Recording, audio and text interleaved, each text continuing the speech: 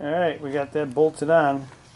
You can see the bottom one has a lot more thread showing through than the top, but they're like the same length bolts. I don't know exactly why that is, but you still have to get, I'm going to put the locking nuts, self-locking nuts on there so that they don't back out with vibration.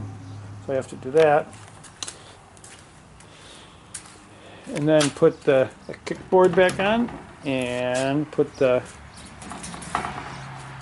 back in, and it should be good. Right.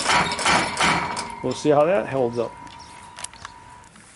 Okay, it's Saturday, July 1st, and I think we're done with this project. We got the self-locking nuts on here. The only issue was on these where the threads actually weren't long enough to get through. I turned it so the locking part was on the inside.